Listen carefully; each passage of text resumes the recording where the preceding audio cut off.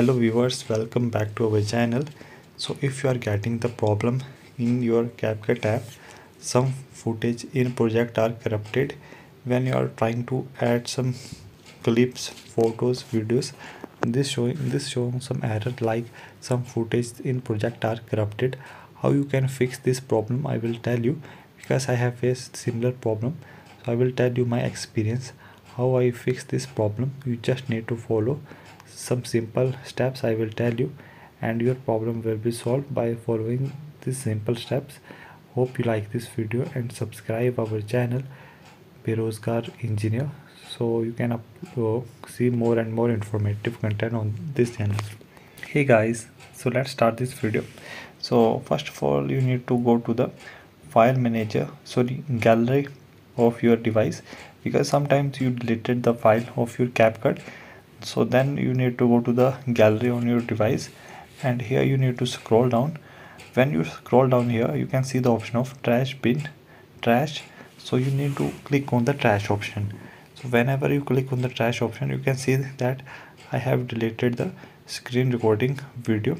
So if I will click on the restore option, that is shown here. So I will click on the restore option, and you can see that now my file is restored.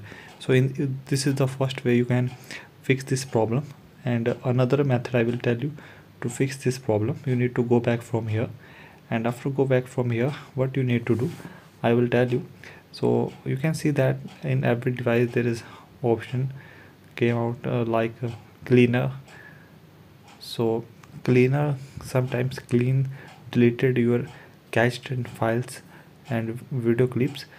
So if you perform the clean action on your device regularly, so sometimes this cleaner remove your very important data. So that's why your files have been deleted due to cleaning action.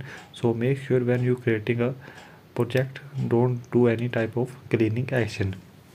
So third way to fix this problem, you need to open your file manager on your device. After opening your file manager, what you need to do, go to the Android section where all the folder present. So you need to check that your file is present or not, because sometimes if you have changed the path of your file, then they show that this file is deleted, but that file is not deleted. That file is moved from one location to another.